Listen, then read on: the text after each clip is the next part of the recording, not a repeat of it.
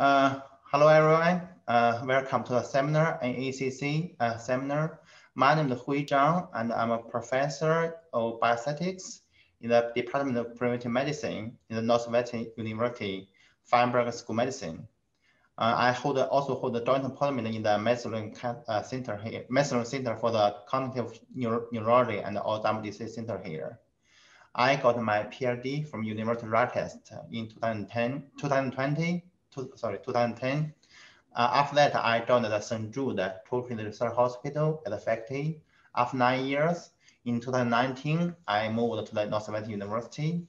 Another speaker today is we likely have Mr. Nathan Gill. Nathan got a bachelor degree and also my MS, both in statistics from University of Chicago. He joined us last year as our statistical analyst. And today, we will talk about the detection of over-dispersion in count data with the convenient online China APP. Now, I will focus on the theoretical part, and then Nathan will talk more on the China APP application part. Let me first share my screen. Could everybody see my screen now? My share screen? Nathan, you can say, okay. Yeah, looks good. Okay, and before you start, I just want to tell everyone, if you have questions, send them to the chat, and I will either answer them or stop Hui and have him answer them. Okay, great, thank you. So first, what are count data? We are going to talk about the over-dispersion for count data. So what's count data? In statistics, count data is a special type of measurements. For this type of measurements, it only takes the value of non-negative integers. For example, 0, 1, 2, 3, 4 till infinity. So in statistical world, another type of data, it also have this kind of feature. They only take the non-negative integers. That's called the binomial data. But difference between the count data and the binomial data is binomial has a cap. For example, the count data can be like yesterday in the whole world, how many people have been diagnosed with COVID-19, or how many people died in a particular country, like maybe Argentina. So that's count data. For binomial data, usually they have a small cap. For example, in last week, how many days did you drink alcohol? This value has to be non-negative integer. For example, can be 0 days, 1 day, 2 days, 5 till 7 days. But it cannot be on the 7 days because each week they have at the most 7 days. So that's the difference between binomial and count data. Of course, for the binomial data, if the cap go to infinity, it will become count data. And when the cap go to 1, in that case, you can only take the value 0 and 1. It's called binary data. There's a binary, can only take the value 0, 1, or you call it as yes, no. So that's count data. So why we want to talk about count data today? Because count data nowadays is very common for biomedical and clinical research. For example, for the Alzheimer's disease research, lots of time you have measures called the neuron counting measures. Lots of these kind of measures are count data. And also in the past decade, lots of rapid progress for the new biomedical techniques. They generate lots of count data. For example, nowadays, even in Alzheimer's disease, we do lots of sequencing. For the next generation sequencing, we generate lots of count data. One type of next generation sequencing, RNA-seq. Here is the figure I want to illustrate RNA-seq. You got a total RNA from your sample. Let me get a pointer here. So you got your total RNA from your sample, and you cut them by using enzyme to small segments. These segments you can rapidly amplify to multiple segments. After your amplification, you can map these segments back to your DNA sequence. And if some gene has a higher transcription level, transcription means from DNA to RNA. If some gene has a higher transcription level, you will have more RNA for this gene. And correspondingly, you will have more numbers of segments after PCR amplification. So finally, the data you get is for each gene, how many segments map to this gene, to each particular gene. So that's a copy number. That's called a copy number. So copy number is a very typical count data. That's one of the techniques, new techniques in the past decades, generate lots of count data. but not only for next generation sequence. There's another example. For example, in Alzheimer's disease, for the past decade, we don't have any new drug, but some drug is on the phase 3 clinical trials. For example, this is a drug called the GV971. Right now, it's on the phase 3 multiple center randomized double-blinded phase 3 trial, started I think from last year in October 2020. So for this drug, what's the mechanism? The mechanism of this drug is called the gut-brain axis. This drug will work in your intestine, and then they have effect. They believe there's the effect to your brain. That's why that may be able to help the Alzheimer's disease treatment. So that's the drug actually already approved in China 2 years ago in 2019. Right now they are doing the phase 3 global clinical trials. But not only for this group, they have this drug. Early this month, in March 1st, a group in Oregon also published another paper discussed the relationship between the gut microbiome and the Alzheimer's disease. But for the microbiome, what's the microbiome data? Microbiome is actually give you the measurements for each type of bacteria in your gut and what's their abundance. The abundance means that actually also the original data is also copy number for each type of bacteria. How many bacteria for in your sample? How many are there? That's another copy number. So for the copy number, that's also count data. So how to model count data from a very basic, probably very elementary set of course, everybody learned. For count data, most people use the Poisson distribution. That's the most popular one to model count data. In addition to Poisson, we have some other distribution. For example, negative binomial distribution. So for both Poisson distribution and the negative binomial distribution, you can define them by the closed mathematical formula or mathematical equation. That's why they have parameters. We call that parametric model. So parametric method. So also for count data, we also have some semi-parametric method for example, quality like for the Poisson. So they are typical method to model count data. So as I mentioned, Poisson is the most popular one. So Poisson is the parametric method. So what's the closed form to define Poisson or describe Poisson? Here is a probability mass function for the Poisson distribution. Probability mass function means that it gives you the distribution, this distribution. For each particular number, what's the chance for this variable to equal to this particular number? For example, in this distribution, what's the chance for y equal to 0? You can plug 0 in. This one will become the e in power of negative lambda.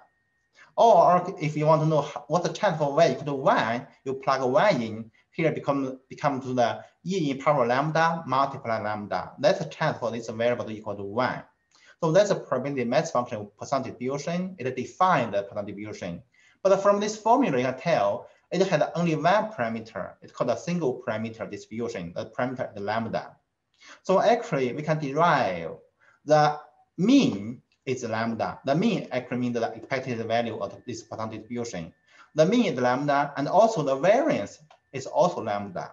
So this is a very important feature for Poisson. The mean equal to variance. However, in the real count data, very frequently you can see that if you calculate it, you find that the mean, the variance is much larger than mean.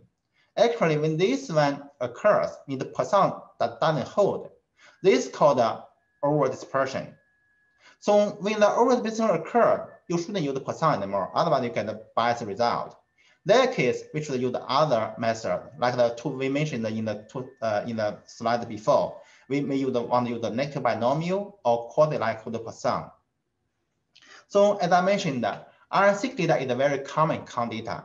So how to analyze the RNA-seq count data? 10 years ago, some statisticians published this paper. They proposed a two-stage Poisson model to analyze RNA-seq counts. They have two stages. Stage 1, they want to detect if there is over-dispersion. If there is no over-dispersion, at stage 2, they will use the Poisson to maximize the analysis power. However, at stage 1, if you found there is over-dispersion, at stage 2, they will use the negative binomial. So the idea is simple, right? But that's a very big in progress. A very big progress for the RNA-seq data analysis. So this paper I just checked last night have been cited for more than 160 times. You know, this number is not very high for clinical paper or for biomedical paper, but for the statistical methodology paper, that's a pretty good number. So their paper published in 2011 in this journal, Statistical Applications in Genetics and Molecular Biology. On second year, on same journal, we published a paper. We try, you know, as I mentioned, that's my previous affiliate institute. I worked there for 9 years and I moved to Northwestern in 2019. So in our paper, we try to introduce the empirical Bayesian selection to this method. And also at stage 2, we also do the same stage 1. At stage 2, we try to use the quality like the Poisson rather than negative binomial. But for both their paper and our paper, a critical step is stage 1 to detect over-dispersion. You don't want to make lots of mistakes there for detect over-dispersion. So how to detect over-dispersion for count data? That's a very important issue. That's why we are going to talk about this topic today. Detect over-dispersion, we have multiple methods. The first method, the type of method, we call the parametric method. For example, we let the y given x for subject I, we let it follow Poisson. We write the lambda, the single parameter lambda, we write it as the Ri multiplied by mu with the mu I. So if Ri is a constant, you know, this is a lambda, simple lambda. You know, sometimes maybe, you know, you have different situations, different factors that may affect your distribution. So we assume that if we assume Ri follow gamma distribution, that's a very common way, we can rewrite this probability mass function. But here, you can derive what's the mean and what's the variance. You can detect if it's you can test if there is any over-dispersion. Okay, I got a question here. Maybe I want to answer here right now. Some instruments in the clinical course used could be analyzed with count models, but they have floor and ceiling effect. What do you recommend? That's a very good question. I don't have time to talk today, but I have a similar experience. I have experience in St. Jude Children's Hospital. That's also the new cognitive measurement. They have the flooring effect. All the score is beyond 50. The lower score is 50, but the beyond 50 is positive integers. What I did for the floor effect, I minus everything by 50. So my new floor would be 0, so that I can use the Poisson negative binomial. When you have a cap, when you have ceiling effect, when you have ceiling effect, that means that you have cap. You may want to use binomial rather than Poisson. That's my answer for this question. Okay. So let's continue here. This is one type of method called the parametric method I just introduced. Another type of method is a semi-parametric method. They have two different subtypes. One is called the Savage estimate for the asymptotic variance. That's why I will introduce more detail later in my talk. The other one called the scaled variance. They try to scale the variance versus the mean. They test if this scale is 1 equal to 1 or beyond 1. They test, they find the over-dispersion. So also we propose some non-parametric method based on the Savage estimation. I'm going to introduce more detail later. That's all I can give today for this detect over-dispersion. That's for the cross-sectional data. Cross-sectional means for each subject, you measure only once. And if you want to know more details, a couple of years ago, we published this paper, this review paper to review what's the statistical method for the over-dispersion in the NACC data. And you know, I think it's free to download online. You can feel free to download online if you are interested on this review. So this, as I mentioned, this for the detect over-dispersion in cross-sectional data. Cross-sectional, everybody measure only once. However, in clinical research, and especially in Alzheimer's disease research, we do lots of clinical trials, and lots of people are followed for a long time, even for decades. You know, we have some data research here in Northwestern. We follow maybe 20 years, and for this, for everybody, we have lots of follow-up. So everybody, each subject is measured multiple times. We call it repeated measures. In this case, we have some new statistical challenge because the regular statistical method is for the assume each observation are independent from each other, for example, t-test or ANOVA. But right now, lots of measures are correlated with each other because they are measured from the same subjects. This is called the longitudinal data in clinical trials. And also, because we follow them for such a long time, some people may be like a loss of follow-up in the middle, or unfortunately died or moved, you cannot follow up anymore. So we have lots of missing data. So the challenge, this is a new challenge. But first, let's talk about how to model longitudinal data. Longitudinal, right nowadays, we have two major methods to model longitudinal data. The first one is called the mixed feature model, and then the second one is called the GEE, generalized estimating equations. For the mixed feature model, as I mentioned, the major challenge is the inherent correlation for the repeated measures from same subjects. For the mixed feature model, they do this. They have the fixed effect and also the random effect. They combine together. That's why it's called the mixed feature model. Of course, this is when the weight continues. However, we are going to talk about the count today. So when the weight is categorical, for example, when the weight, the count, what we do is we add a link function. We call it L link function. Link function will link this y to the original mixed effect. For example, for count data, the link function is log link. So when we use the link function, we call this model as the generalized linear mixed feature model, or GLMM. The other type is GEE. This is use the savage estimator. My non-parametric method is intended for this method. I will give more detail later. And my method, we call our method a non-parametric method. And we will talk about it later. But now, remember two popular methods now for the longitudinal counts, GLMM and GEE. Lots of people will ask me immediate question. Okay, what are their difference? How do you decide that we should use GLM or GEE? Therefore, a couple of years ago, we did this paper to compare GEE versus the GLM for the longitudinal count response.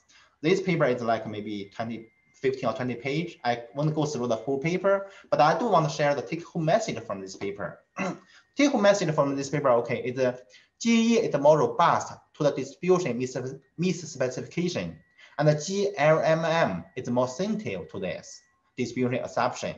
But for the count data, when we talk about the distribution assumption or the distribution misspecification, what do they mean?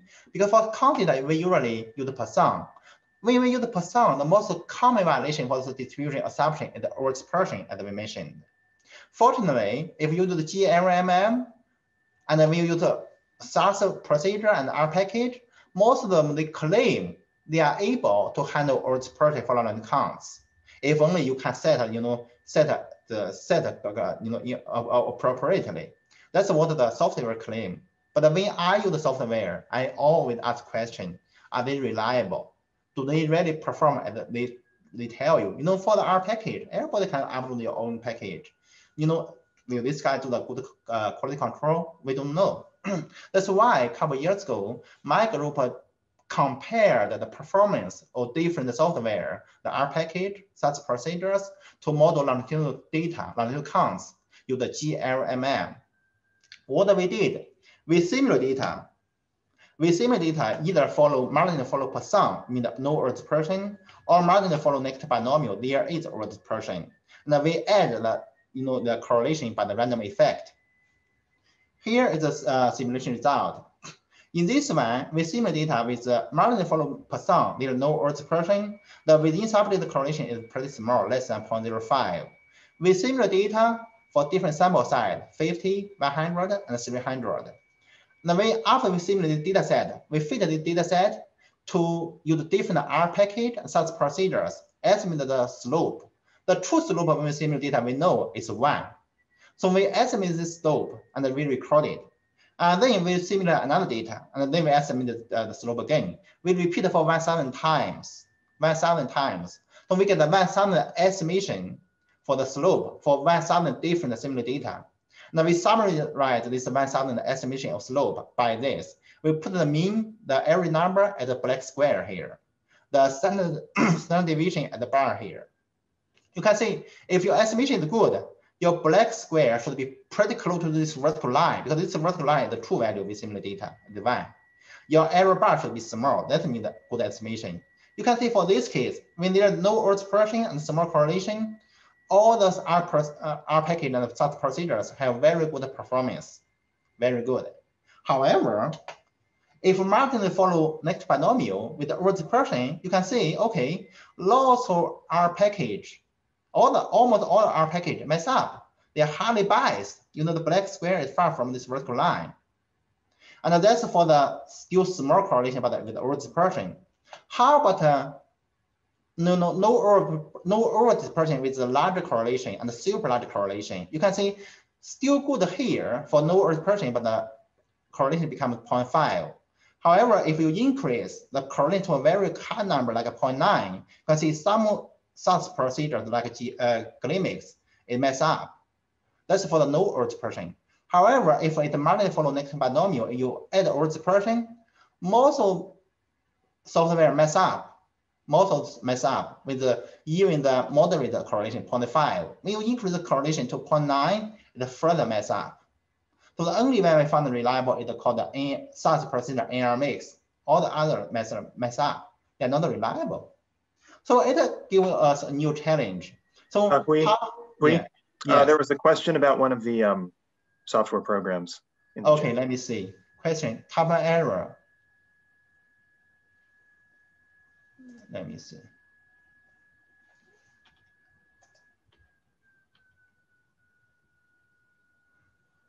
Here, the top error here is not very reliable because sample size is very small. You know, for the same procedure or same situation, we can see the top error for larger sample size, which is more reliable here. You can see here it's very reliable. Here it's very big because it's messed up. You see, it's very highly biased. But when this is less biased, it's better. When we check the top error, maybe we want to check the large sample size when not highly biased. Highly biased when it's messed up is not good. You can see here. You can see here when it's not messed up, most top error is good here. Very close to 0.05. But this one, why this one is equal to 0.42? I think the bias. You can see the black square is the bias from the vertical line. Okay, so here, as I mentioned, the new challenge is how to detect the over-dispersion in longitudinal counts. And also, because the parametric method doesn't work well, we want to propose a robust non-parametric method that not rely on the distribution assumption. And also, as I mentioned, they have lots of missing data in the longitudinal count. How to address missing data? That's why in 2017, we published this paper, a non-parametric model to address over-dispersed count response in a longitudinal data setting with the missingness. So that's next couple slides would be very statistical theoretical. If you don't have statistical background, I want just to give you a brief idea. If you don't understand everything, that's perfectly fine because that's very mathematical and technical. So we proposed our method use a functional response model. Here the introduction for the functional response model. So the Y is the response vector. F is the functional response function. So F is function of Y. So H is corresponding smooth function to the F. So EF equal to H. Theta our parameter interest. I want you to pay attention to the Q. So your sample size is N. Q is the positive integer from 1 to N. So let's first sample Q. When Q equal to 1, it means that each time you take only one subject from your sample size to the F function, get the F function. So that's probably the same as what we did to regularly. You get this one single observation, single subject observation. However, if you set the Q equal to 2, it means each time you take two subjects from your sample size N and do a response function. So how many different ways you can take two subjects from sample size N? Should be N to the 2. So many different combinations, right? That's why we call this as a functional response model, because traditionally you get a response from a single subject, but now we get the general function from the multiple subjects. I want to quickly give you an example. For example, if you set your Q equal to 2, and this is my definition for my response function. My response function has two elements. The first element is for if you take these two subjects, you take the average. Second element for the response function is you take the difference, square, and then divide by 2. So I can derive a partition of my response function would be equal to the H function, which is the first element corresponding to the mu. The second element equal to the corresponding to the variance, sigma square. So that's definition setting for my response function for this special scenario. And how to estimate my parameter interest? I can just sum up all of my functional response function and then take the average. And that's for the cross-sectional data. And I can very easily to extend this one to the longitudinal data because now I just only need to add one more index for M for time points. I can keep everything else the same. It tends to longitudinal data, very easy. And then I derive the theorem 1. Theorem 1 I want to describe, okay, for this setting, my estimation for my parameter is follow asymptotic normal distribution. And I can derive the asymptotic variance, the variance matrix in a closed form. That's my theorem 1. So once I have theorem 1 for my distribution in my parameter interface theta hat, I can test over-dispersion for multiple time points. For example, if I have 3 time points, I have mu1 and sigma1, sigma square 1 for first time points, and I have 2 to 3. I want to test if there's no over-dispersion in all 3 time points. So this is my null hypothesis. In time 1, time point 1, no over-dispersion. Time point 2, no over-dispersion. Time point 3, no over-dispersion. That's my null hypothesis. So I can rewrite my null hypothesis to this format if I define the confidence matrix K, right? The same. So by theorem 1, I can know this term, it will follow asymptotic normal distribution. And then the null hypothesis is this U equals 0. The mean for the asymptotic normal distribution would be a vector of zeros. Actually, the vector of 3 zeros. First 0 from here, second 0 from here, third 0 from here. So this is a vector of 3 zeros. So and the null hypothesis, I can write the Wald statistics. The Wald statistics will follow chi-square distribution. Degree freedom would be equal to the number of rows here. So of course, my method is very powerful. Not only test the over-dispersion, I can test many different, hypotheses what you are interested. For example, if you switch your interest, you want to test, okay, the mean is the same for all the 3 time points. Variance is the same for all the 3 time points. You can rewrite your matrix, contrast matrix K, and rederive this. And this Wald statistic will follow chi-square distribution with degree freedom 4. This is when the degree freedom is number of the rows here. So how good is my method? I want to examine the performance of our method. So what I did is I performed simulation. First, I generate the longitude data, and marginally it follows Poisson. And also I use the coupling method to add all for these 3 time points. Correlation is 0.2. So after similar data, I estimate the mean and the variance for different sample size for all 3 time points, this mean and the variance. Also, I test this null hypothesis. Null hypothesis is no over-dispersion all the 3 time points. I know this null hypothesis is true because I simulate data, right? And I got the p-value. Then I compare my p-value with the 0.05. Then I simulate another random data and repeat this process for 1,000 times. So I got 1,000 p-values, right? So and the null hypothesis, if your method works very well, it's perfect. Your p-value should follow a uniform 0 to 1 distribution, right? And because it's correct, because I compare my p-value with the 0.05, less than 0.05, so the perfect one, I should get this time error should be very close to 0.05. You can see for large sample size, I got my p-value, the time error pretty close to 0.05. It only inflated when the sample size at 50 is small. It's just like a moment ago, the simulation I showed. It's inflated when your sample size is small. That's very normal. I have another question here. Let me check. Okay. So let's check the time error. Then I want to check the power of my simulation, my method. Power is okay. If my assumption doesn't hold, will I correctly, reject my null hypothesis? So I simulate data which for negative follow which marginally follow negative binomial for all 3 time points.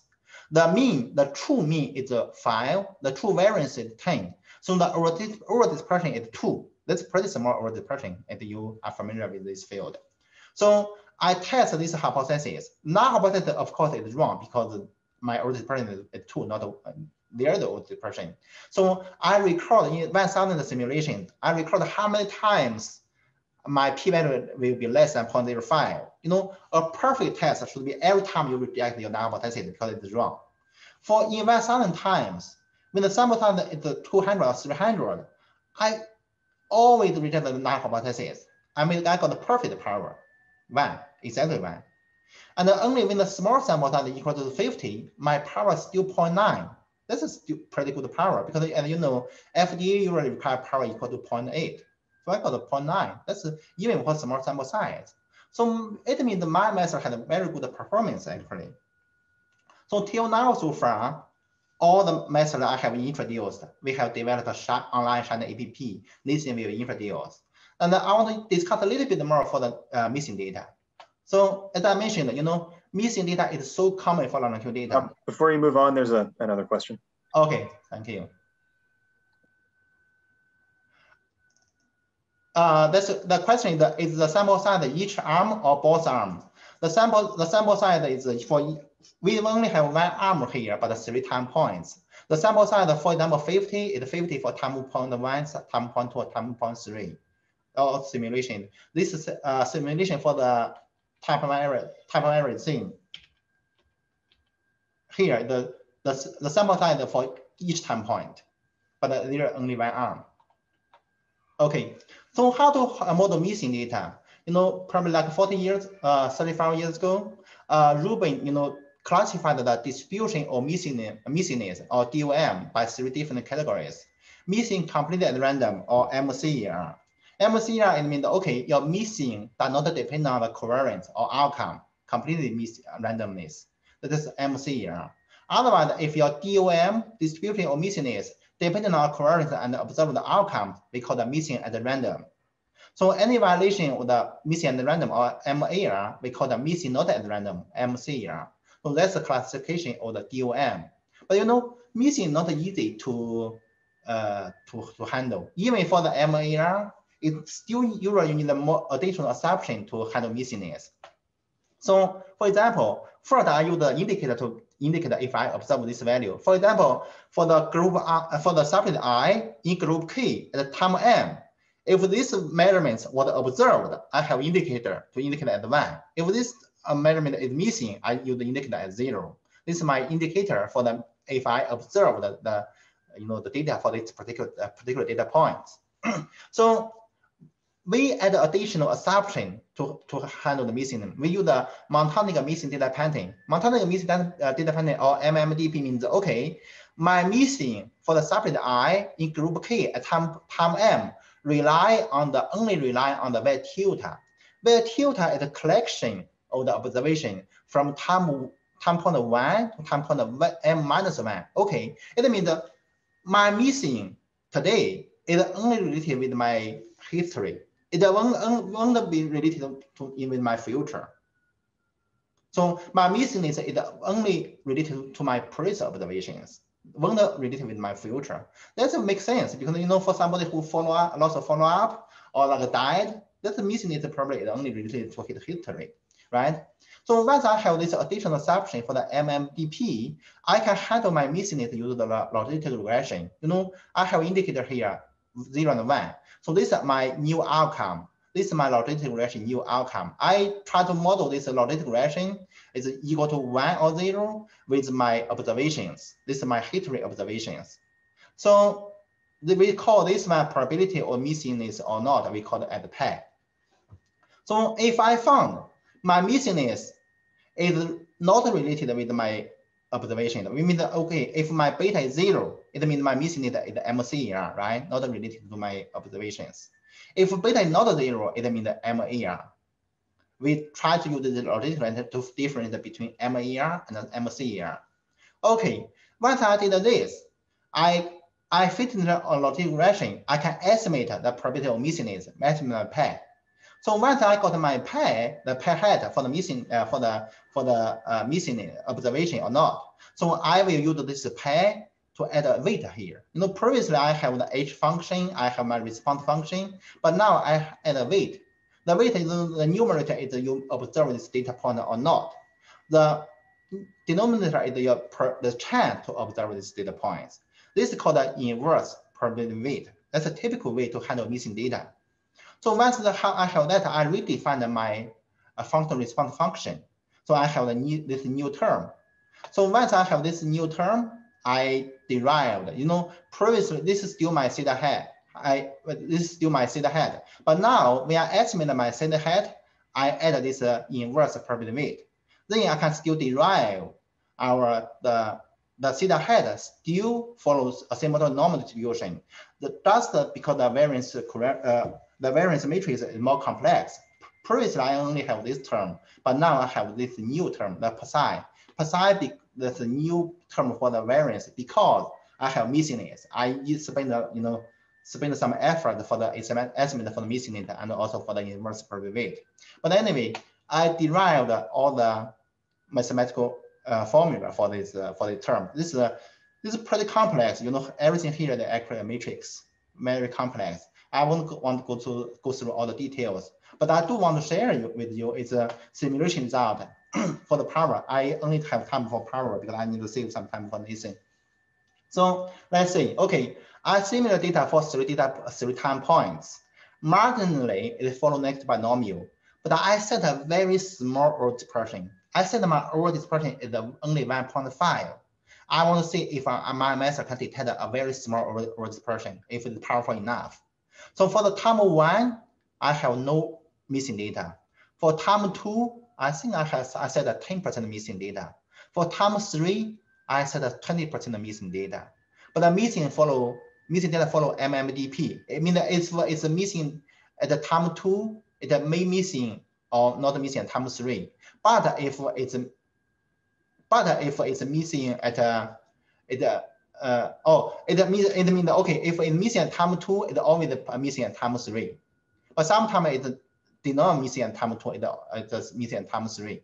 That's a monotonic missing data pattern. And I add a correlation 0.2 between different time points. That's a pretty complex longitudinal data with the missingness. And I try to see if my method can detect a very small over-dispersion. I try to detect what's the power for different sample size. I got, okay, our method is pretty good. Get a perfect power for large sample size, 300. Get a very good power for the sample size equal to 200. Even for sample size is 100, we got power 0.786.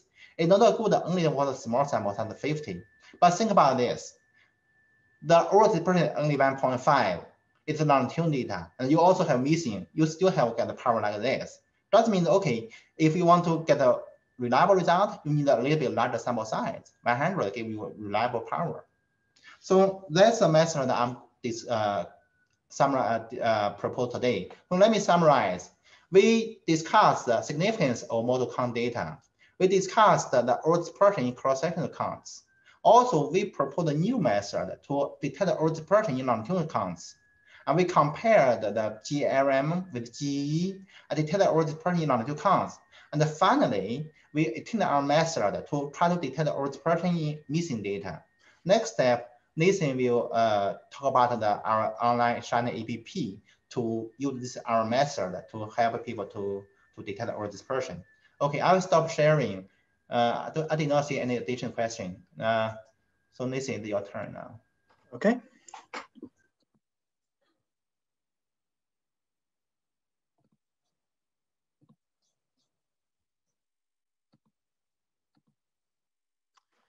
Okay, thanks, Hui. So I'm going to talk to you about a easy-to-use online tool that we developed that will help you perform some of these analyses and run these tests and see if there is or isn't over-dispersion in your data. So you can choose an appropriate method.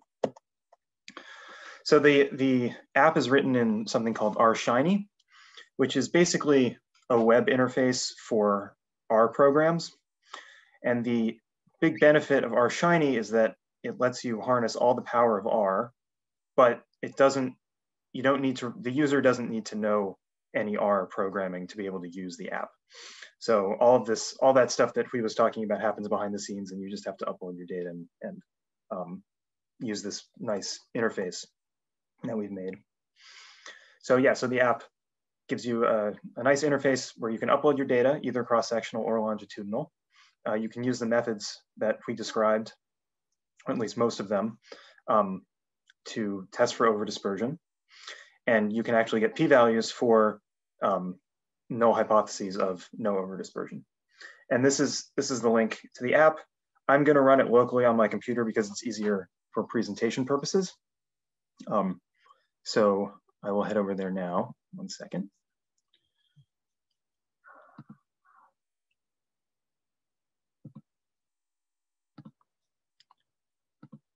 Okay, so here's the app. This is the home page. There are a few navigational tabs up here at the top. There's an analysis tab, which is where you'll do all of the actual computing. And you can see there's a cross-sectional data tab and a longitudinal data tab. There are some examples of some of the different kinds of scenarios you might run across. There's a manual with some pretty detailed instructions for how to use the app. And then if you have further questions, there's contact information for us, and we'd be happy to help you if you're using this in your research. So let me go back to the cross-sectional data tab. I don't know if you'll see the window pop up, but you hit browse. I'm going to select a data set. So this is the Quine data is a common example data set in statistics for illustrating different methods. And before I set everything up, there's a view data tab where you can check to make sure that the data you've uploaded actually got uploaded the way you expected. Sometimes things happen. The most common error is that some file formats, the first column will get dropped, maybe. And so if that happens, then you can add like a dummy column to your data set and then re-upload. So this is just to see if anything like that happened. So in this data set, we have our count response is days absent from school. So this data set is about how many days of school students missed, I think in Australia. So this is the number of days that students missed in a year, and then some demographic information about the students. So we want to know, is there over-dispersion in these counts of school absences?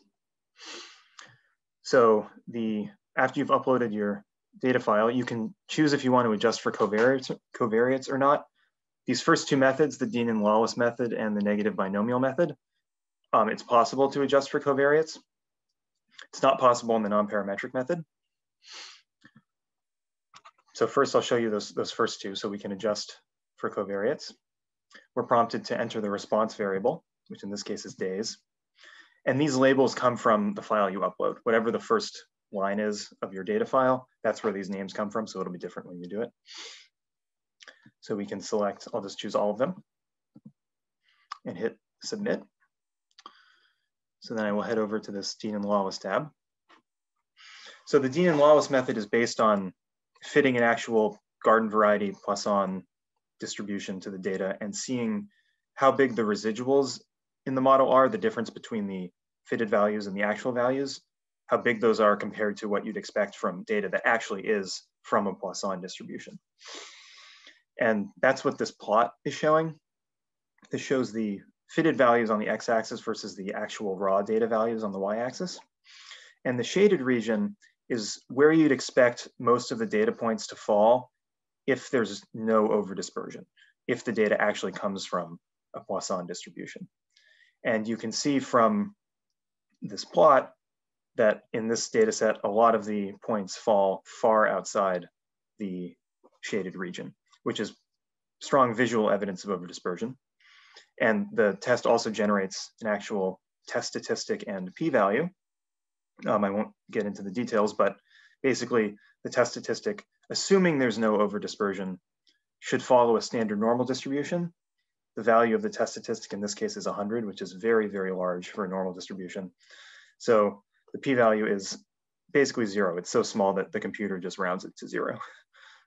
So in this case, we would reject a null hypothesis of no over-dispersion. So there would be over-dispersion here, and you'd want to choose an appropriate method like the quasi-Poisson or negative binomial or something to analyze this.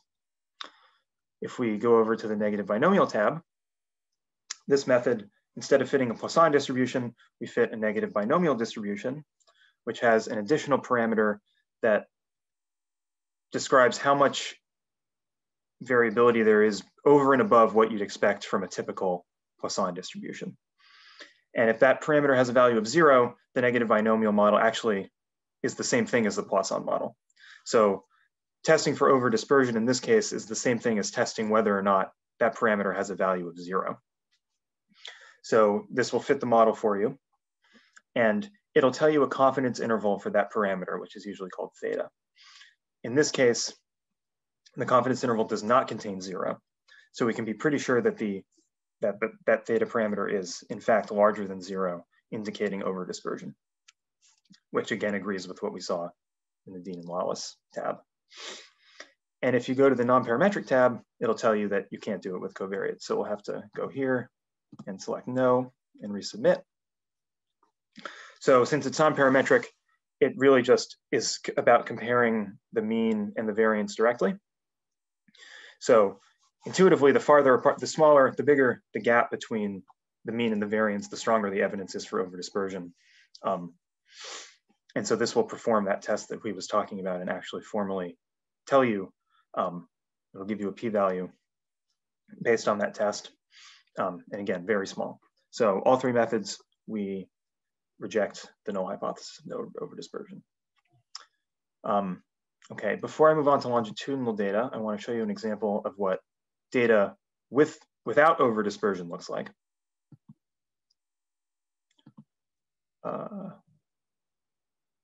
There we go. So this is one of the example tabs. You can download the example data if you want to see what it looks like, or we can just go over to this tab. And this is just data that I simulated because it's hard to find data that aren't over-dispersed.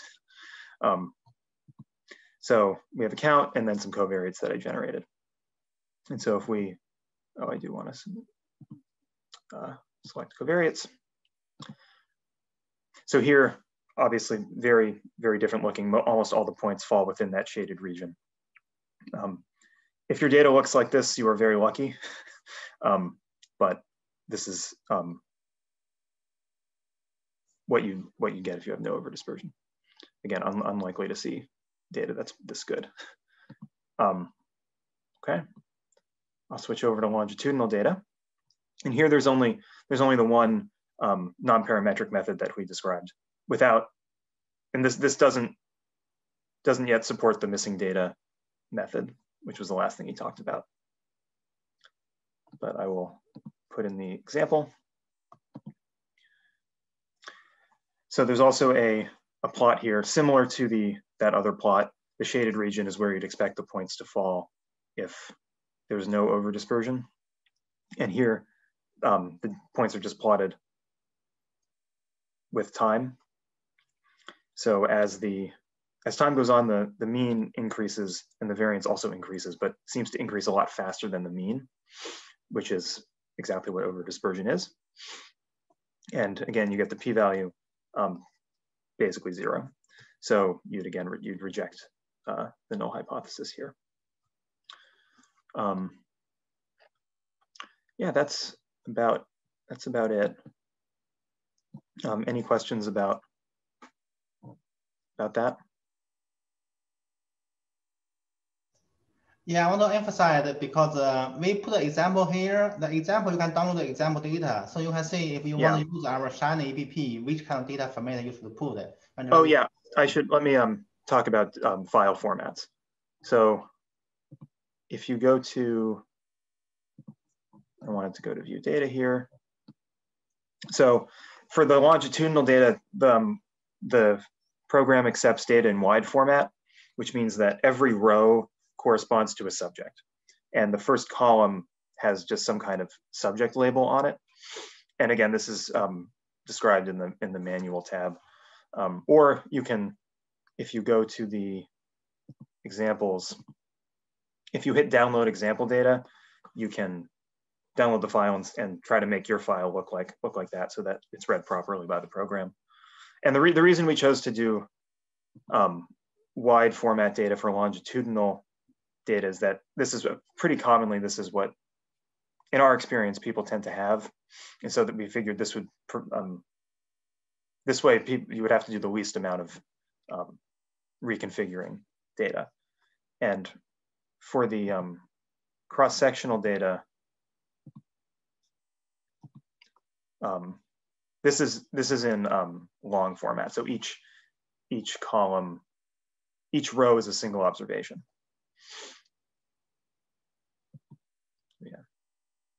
Yeah.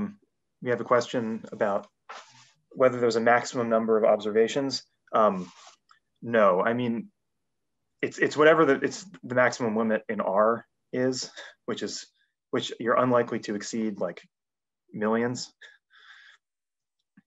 I think.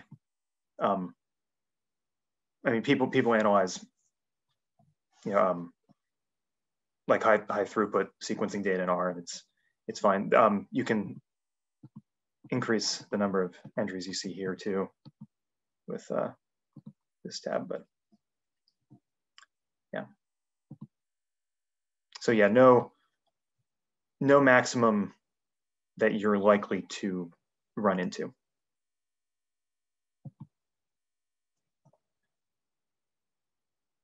So in the chat box, I put a link for this Shiny app. If you click that link, you can play it with it by yourself. And Nathan, can you show the menu? We also have a menu here. Yeah, there are a couple more questions actually. So one is, how long will it take to run a sample of 1,000? Very fast, like almost instantaneous, I think. None of this is really computationally intensive, actually.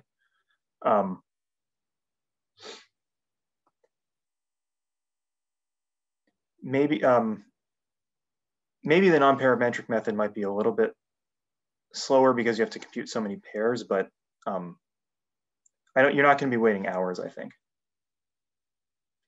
Maybe like 1 or 2 minutes. Yeah. Okay, what does the gray area mean in the longitudinal example? Let me go back to that.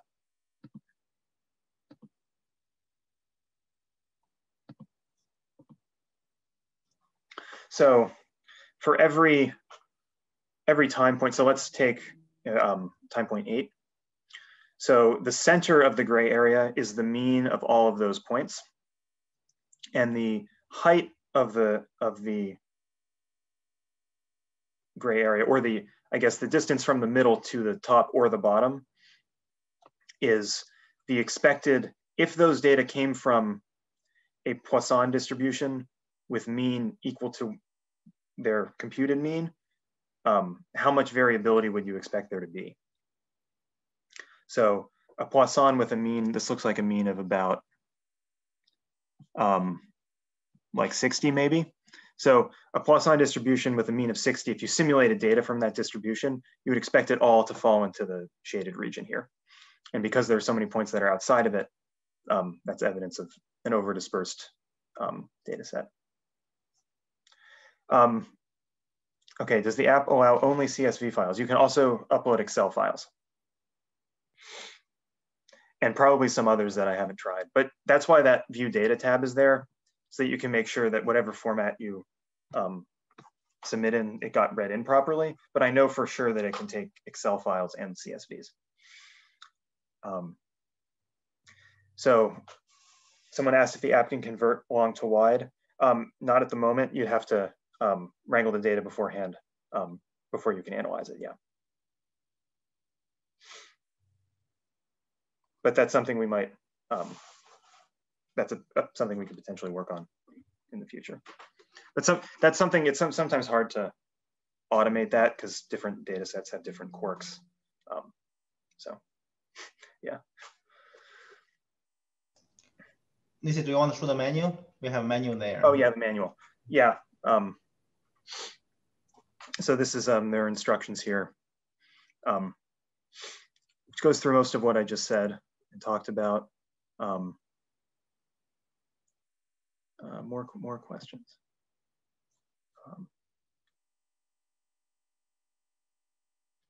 So can this be used on longitudinal data that have repeated measures collected not at the same planned time points? I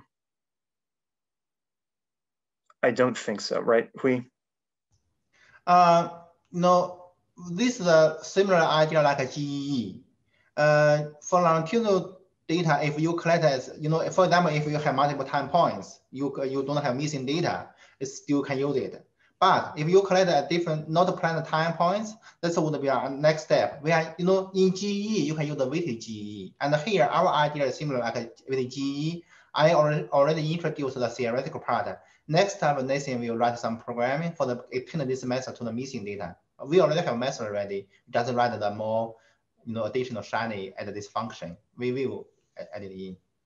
Now it could be if, so obviously like the cleanest longitudinal study, all the subjects come in on the same day and you take a response and then they come in and then you take a response. But it could be like, people, whenever they enroll, the first visit is, a year after that, and then in subsequent years, and it's something like, years after enrollment, and they're all different days. But if you think you can analyze it as, year 1, year 2, year 3 in the study, then you could do that. Yeah. But yeah, please go ahead. Yeah. Oh, but that might not always be appropriate to the particular setting. Yeah. So yeah, be careful if it's not at the same time points. Yeah. Or if you label your time point at visit 1, visit 2, visit 3, if only you align the data well, we can use our Shine APP. But of course, if you have missing, that's our next step. We will put the missing feature, data feature in the Shine APP. I guess I just wanted to emphasize that don't try to align the data just so that you can use this method. Make sure that it's appropriate to align the data first before you. Definitely. Don't just do it just so you can use this. Mm-hmm. That's all. Okay, and we also list our contact information in the Shine APP. If you have any question, feel free to contact us. If you have questions about the specific methods, particularly the non-parametric ones, I would direct your questions to Hui. Mm-hmm. If your questions are more about technical issues like file formats and formatting, that kind of thing, I would just send me an email. Yeah. And I see my email is not there, so I will add that. Let's add it in. Run, that's a new question. Can this be used if Y0, Y3 have data, Y2 have missing? That case, you cannot use it directly, but what you can do is you do some missing imputation, fill the data in and use it.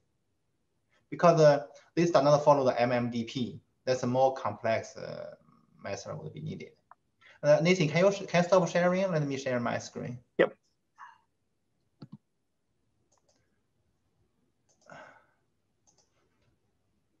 I want to share my screen. I really want to thank the NACC offer us the opportunity to introduce, this our method and also this Shine APP. This topic. Several months ago, we have a national NACC virtual meeting. This is a topic we discussed. At that time, I replied, I think, in the chat box. And then I think Heather contacted me for the possibility, and then we developed this APP and we present today. We really appreciate the support from NACC.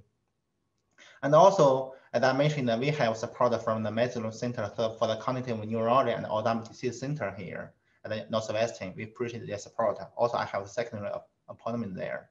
And my primary appointment, and also Nathan also in the both Nathan and myself are in the division biostat, Department of Preventive Medicine, and the Northwestern University Feinberg School of Medicine.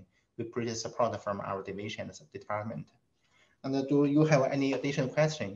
Feel free to ask. I saw some new. These slides will be posted, right? So that everyone will have the link to the app. Mm-hmm. Right. Yeah, I put the link in the chat box.